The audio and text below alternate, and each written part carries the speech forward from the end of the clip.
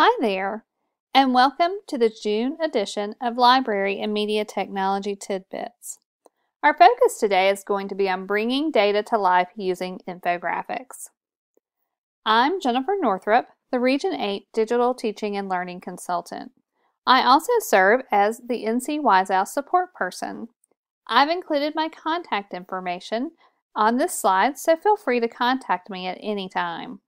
I've included a bit.ly address so that you can navigate to our wiki page that includes more information related to this webcast. So let's get started. As we all know, using data is an integral part of any successful program, as well as part of the School Library Media Coordinator professional standards. I know the thought of using data can sometimes be intimidating. I often joke that I would be in a lot of trouble when it comes to data. But fortunately, I'm married to a math guy. He would probably get a real laugh out of the fact that I'm doing today's broadcast and talking about ways to convey data. Seriously though, don't let data intimidate you. It's important to recognize while data helps you advocate for your program, it also provides information to help you reflect on your program and make changes for the future. One thing to remember is that you need to make decisions early on about the types of data you would like to collect. Be sure to consider why it's important and what message it conveys. While circulation data can be useful, all it really tells us is that so many books left and so many came back.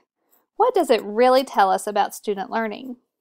Keep in mind that you don't want to wait until the end of the school year to begin gathering information for things like annual reports.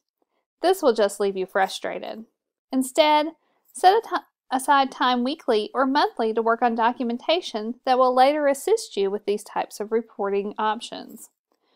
Once you have your data collected and have drawn some conclusions, you have to start thinking about how you're going to relay the information to various stakeholders.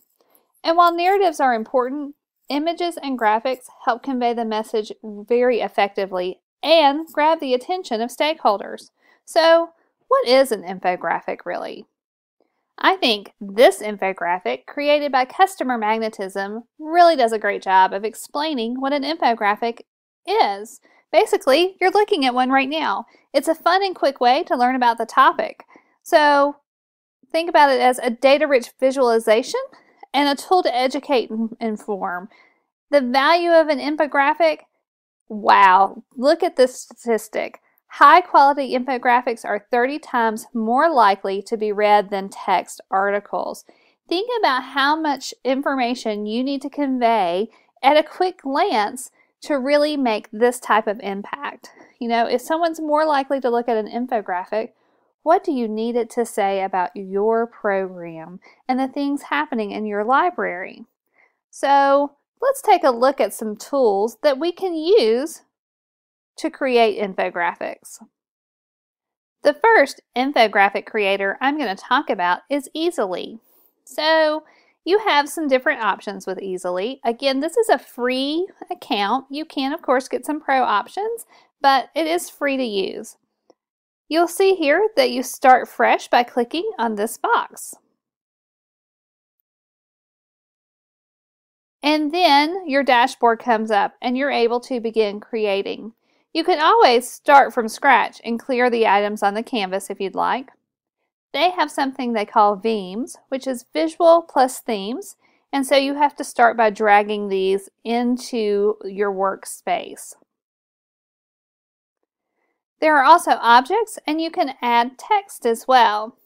So the one thing that's really kind of confusing for me sometimes about Easily is I want to work, when I want to select an object, for instance, to add, I can go to my images and I want to add an animal. So when I click it, I keep thinking, oh, nothing's happening.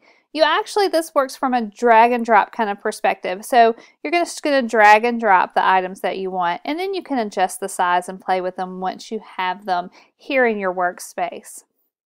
Let's take a look at some of the themes. So they have these various themes already set up, and you can just scroll through and find one that you might like, a template. I think I'm going to select this one here. Okay, that's what I want. Now you'll notice I can just take a quicker look here. Again, you have to drag and drop the one you want into your workspace. So there we go, it's made the changes. Then I can add a title. Oops, it helps to spell infographics correctly. And of course that's going to be a little big, so I'm going to have to adjust it, just the size of my box. So just like you would do with any graphic program, you can make some edits and things here. You also have text options like bold, italicize, underline. You can change the color, you can align it differently, you can change the font and size. Okay. You can also add objects like we discussed before. There are several different categories here. Banners. So if I wanted to add a banner, I could do so. Now, let's not talk about my graphic design ability on this one, that I'm just kind of showing you how it works. That takes some skill and time. I'll be honest, I feel like graphic design is really difficult for me, and that's why I like infographics. It gives me a lot of tools that I can use to build better products, but it also takes some time to get some of those design elements down as well. You also can add shapes, text, of course, charts. So you can choose different charts that you would like to add. And again, you need to drop it down there and you can make the changes right in line. So, you know, if you want the red, you can put the number that you want represented there. So all you have to do is click on the box, click Update Chart, and it would create your chart as indicated. You can also upload your own images as well, so that's really important to remember. You have an undo and a redo feature. You also have a download feature. So you can do low quality, high quality, or PDF. Of course, if you're wanting to show this to someone, you probably want to keep it as a high quality. You can clear it at any time. So I'm like, oh, this is terrible. I'm going to clear that and start over.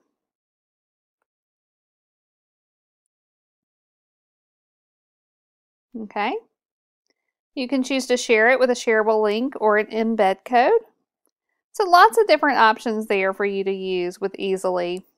It does take a little navigating, and eventually you'll find that it's pretty easy. I think for me, the biggest thing, and I keep reiterating this, and that's probably because I had the most trouble with it, is remembering to drag the items you want to use into your workspace. That's really important, because I'll sit here and click on it and think, oh, why isn't this working? So just an important warning for you there. You can, of course, save these to come back on later. So they'll be there for you to refer to at a later time.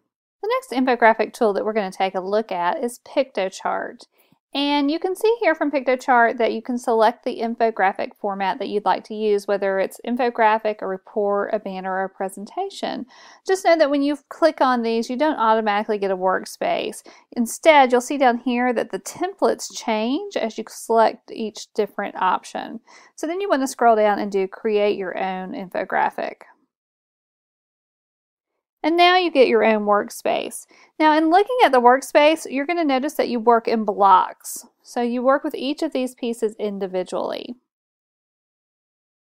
I'm just going to start by talking about each of the different features that you're able to use with PictoChart that are over here on the left-hand side.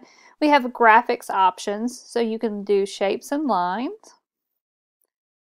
So I'm going to use, I don't know, let's put the star over here. I can, of course, adjust it.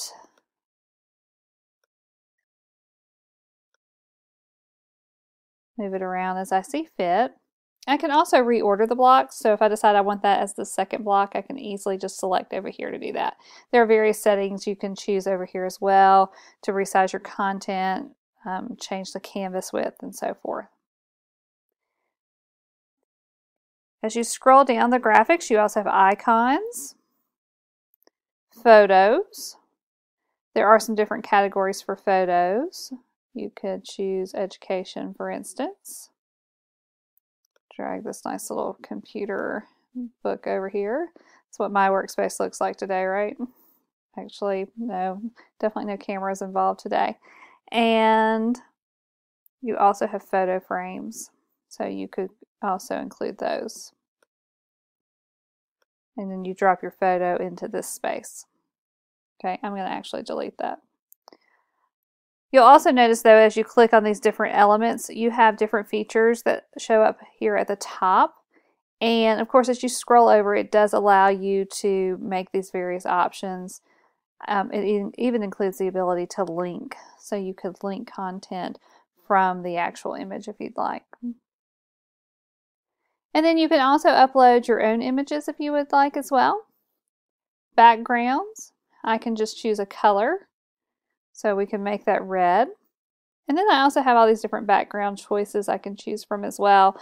So if I wanted to just drop and drag it there, I could do the different blocks, different colors, although be careful about doing that because you don't want too much of a pattern to distract from the quality of the infographic data that's being shared. Text, you can add titles and subtitles. I'm going to delete these question marks that they have here for us automatically. I know that's a wild background, but we're just kind of playing right now. And I can just double click, add infographic.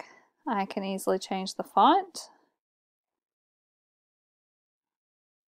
Of course, you may have to resize your box as appropriate or change your font size. So you just have to make some decisions about how you'd like your text to look there.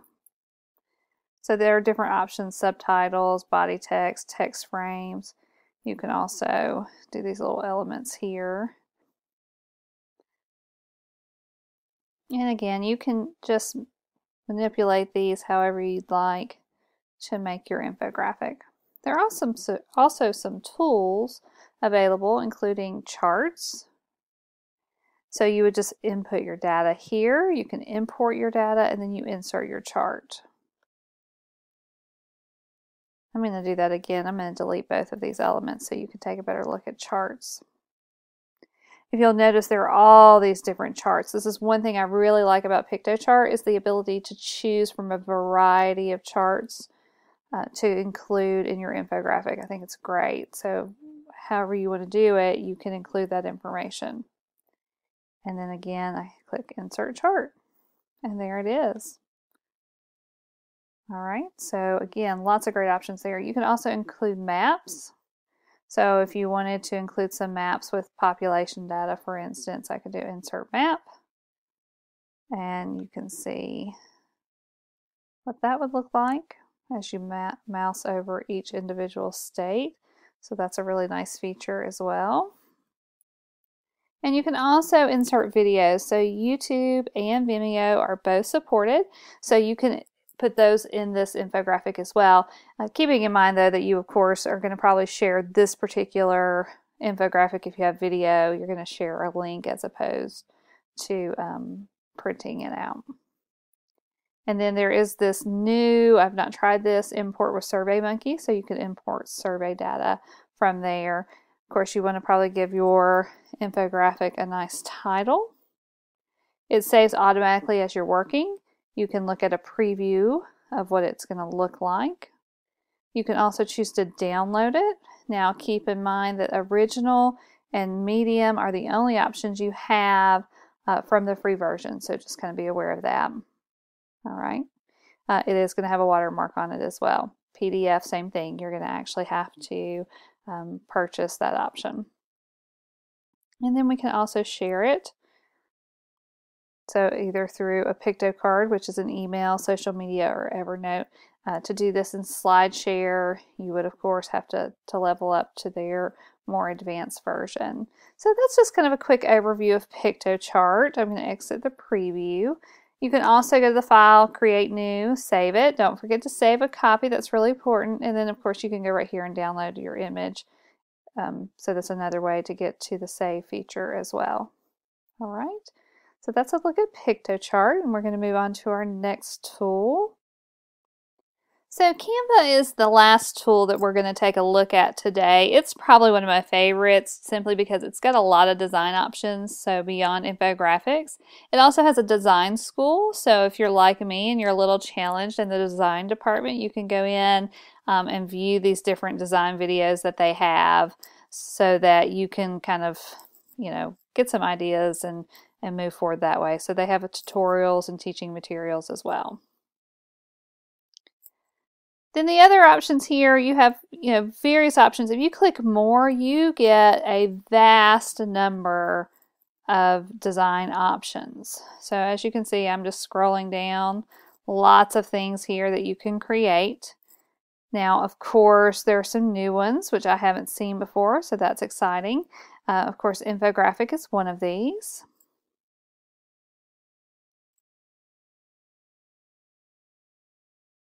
So with infographics, you have some layout options that show up over here that you can use. I'm just going to pick one and drop it in. Okay. So I can just take one of these existing templates and add information that I want specific to myself. So like I could type in info. I could change the numbers. So I can just make any necessary changes here and kind of have a template already laid out. So that's something to consider. And of course, each of these blocks has different features. So you'll notice like picture elements you would select separately and so forth. Let me go in over here so I can zoom in and you can get a better look. And that again is over here on the left side. And of course, I can change each of these elements. I can change the color of those as well. I'm going to make this dog red. I can also, of course, send things to the back if I want. I can change fonts. I can change sizes and font colors. So I kind of deal with each element individually. Okay. So that's one thing that you can do is take these that already exist. And there are quite a few, a few that you can choose from. And you notice that the more you scroll, the more you get. And then you can add a variety of text. So if I want to take everything out of this particular box, I don't want any of this anymore, I can choose these really nice text images. So I'm going to put Tranquility Day Spa right here. Wonder where my mind's at today. Okay. And you can change the text in these as well. And again, each of these elements you're allowed to change the color, the font size, and the font itself.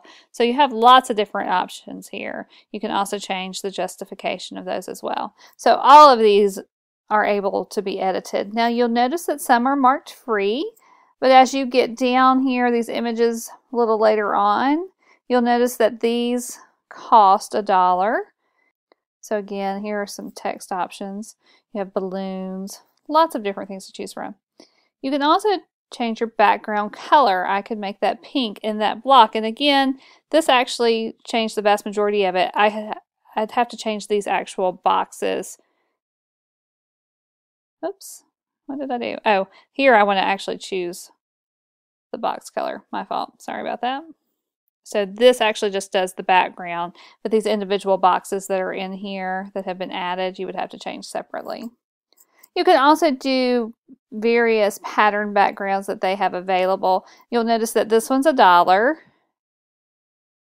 And of course, you can't publish this at this time with the one that costs, but you can choose one of these others that have a pattern. And this would be free for you to use. And you can add an additional page if you'd like as well. You can also share items here. So you can share it on Facebook or Twitter, or you can email it. And you can also download the item as an image or a high quality PDF. And it says there are some other options here, so you can do all pages, pages in range, so you can make some choices. I'm going to actually not make that public. I don't want to do that. So you can make it public or keep it private, and you saw how I did that. And then you can always go back to Canva if you'd like. If you're like, wow, I'm kind of done with this one, I don't really like it, I want to start over. But you could go back and look at your designs that you have available, and you'll notice this is the one I just did. It's still locked, and then I can just click this arrow right here. This was really hard for me to find at first when I wanted to get rid of it. You just click this and click delete. So it's been deleted now. And I do have the option, if I accidentally do it, to undo at that exact moment. So that's our third and final tool we're going to talk about today. This is just a reminder of the infographic tools that we've covered today. Easily, Piktochart, and Canva. All of these have very different features that can help you give visual appeal to your data. So be sure to share these with us when you finish. We're really excited to see what infographics you have to offer. Make sure that whatever tool you use, that you adhere to your local policy and follow the site's terms of service. Good luck as you create annual reports and various other data elements that help others see what a school library media program can add to any school community. Be sure to share your information with a variety of stakeholders. We'd also like for you to complete an evaluation of today's webcast. You can do this by visiting bit.ly/LMTT We look forward to hearing from you, and that's all for the June edition of Library Media Technology Tidbits.